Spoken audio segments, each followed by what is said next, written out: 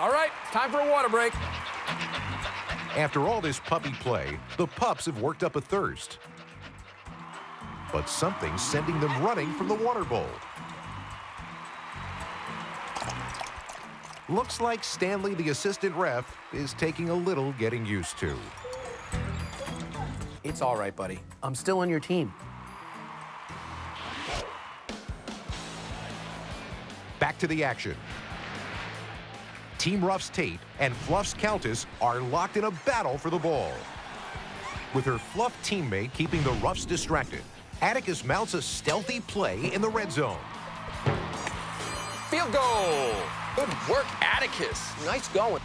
If you're playing in the Puppy Bowl Fantasy League, Atticus just got 3 points for that field goal. It's a 28-17 ball game, with Team Fluff pawing their way back into the game.